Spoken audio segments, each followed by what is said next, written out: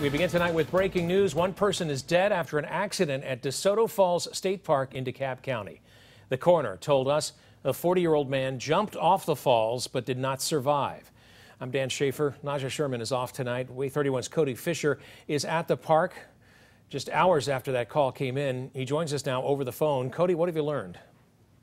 Dan, just within the last hour or so, a spokesman for Desoto State Park told me that the man was cliff jumping at the park and hit rocks at the bottom. It's over 100 feet to the bottom from the top of the falls, and we don't have enough cell signal out here to feedback video, but I'm going to paint a picture with some words. And if you just kind of walk down to the right of the waterfall, there's this little area where the guardrail sort of ends, and I was told that that is where the man was cliff jumping from. And this is the first death that has happened here because of cliff jumping in 3 years. But the park spokesman told me that they do have people cliff jumping semi-frequently. Some people get hurt, some people don't, but there are guardrails throughout the entirety of the area surrounding the waterfalls with signs that clearly say, do not go over this railing, do not jump from the cliff. So there were warning signs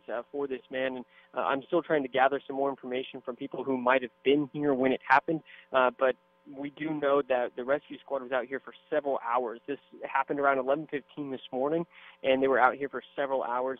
And right now they aren't releasing the name of the man who was cliff jumping because they're still notifying all members of his family. That's what we know right now. I'm going to continue to gather some information, and I'll update you tonight at 10. Reporting in DeKalb County, Kody Fischer, Waay 31 News.